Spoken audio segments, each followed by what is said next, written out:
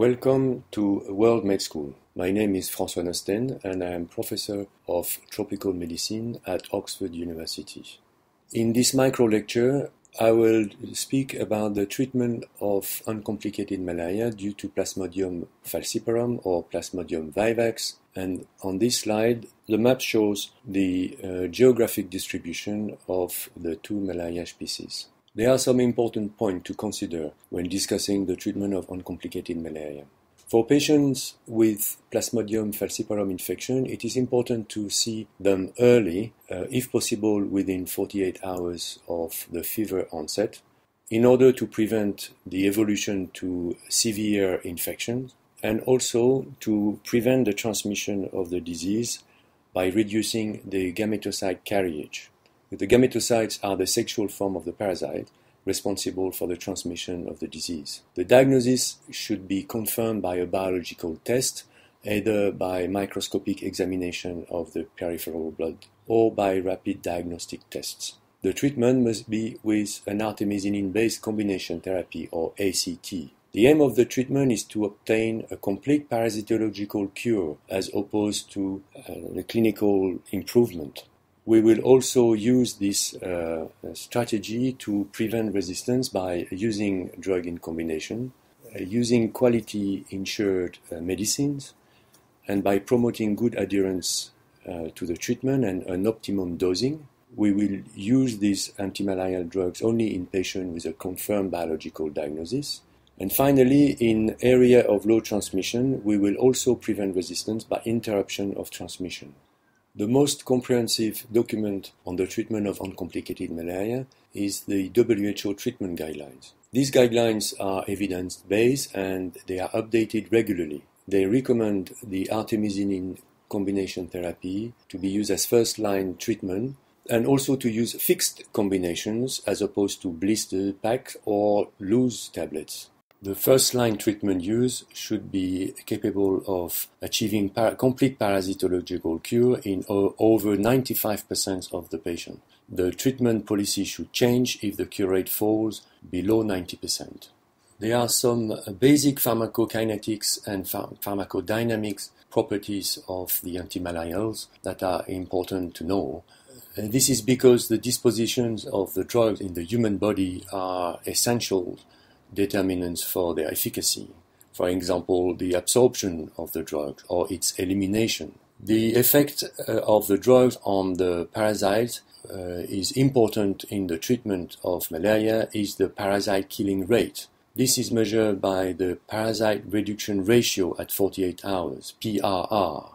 The PRR measures the parasite reduction ratio every 48 hours, that is one parasite cycle. The graph on the right hand of the slide shows different antimalarial drugs have different speed of action on the parasites. The fastest of all the antimalarial drugs are the artemisinin derivative. They have a PRR of 10 to the fourth. This means that every 48 hours, the number of parasites will be reduced by a factor of 10,000. In the middle of the graph, drugs such as quinine, SP or Fansidar, mefloquine have a PRR between 100 and 1,000.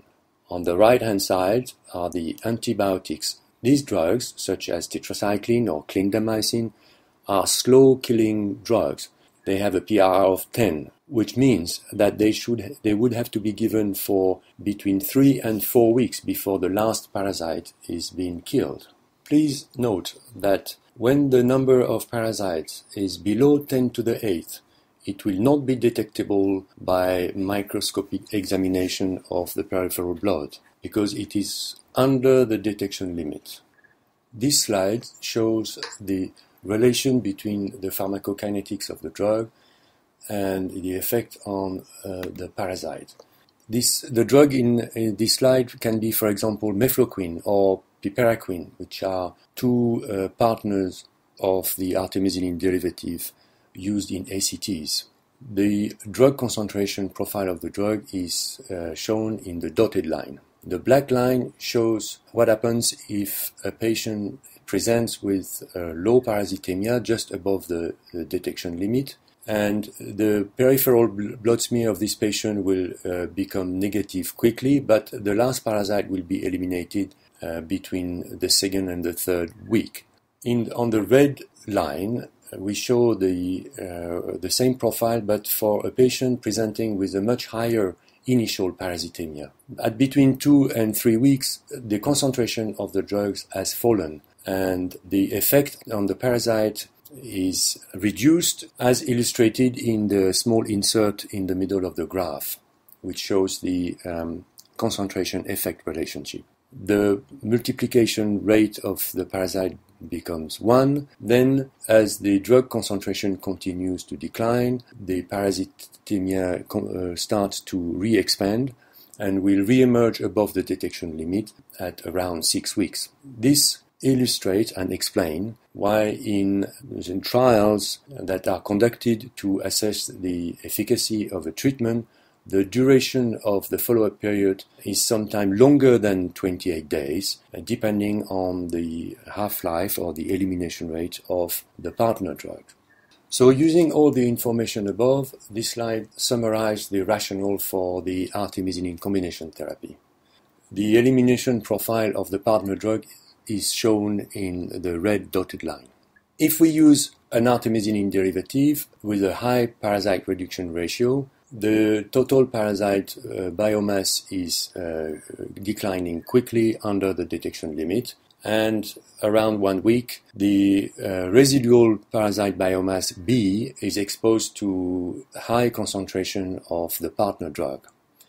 But if we don't use an artemisinin derivative, the decline of the parasite biomass is slower, and around the second week, the residual parasite biomass B1 is exposed to much lower concentration of the partner drug, making it more likely that some of those parasites will survive and will re-emerge into a recrudescent infection a few weeks later.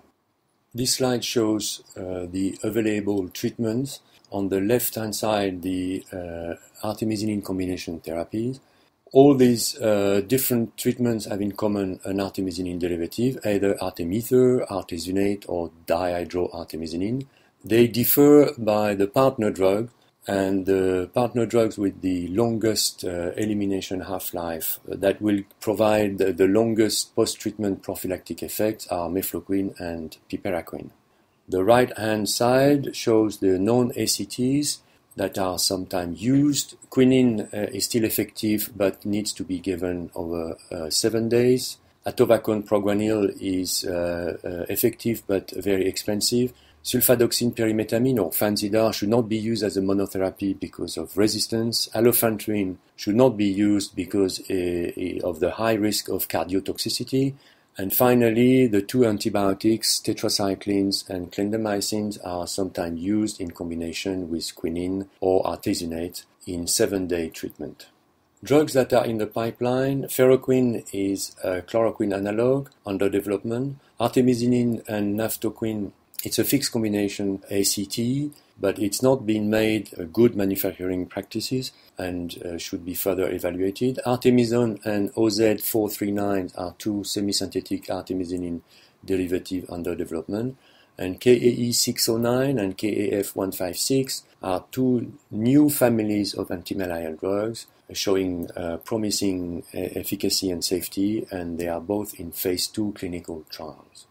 So the main 3 ACTs in use in the world today are shown on this slide, including the total dose of each partner, each component of the ACTs. But it should be noted that this dosing will probably be modified in some particular group of patients, such as young children and pregnant women who are often underdosed. And recently, the WHO has added a recommendation to use a single low dose of primaquine to the 3-day regimens for Plasmodium falciparum uncomplicated infections in order to further reduce the gametocyte carriage rate. So this approach of early detection and treatment with an ACT for uncomplicated P. falciparum infections is designed to combat the spread of antimalarial drug resistance. The slide shows here the extent of resistance to chloroquine and to sulfadoxine pyrimethamine in the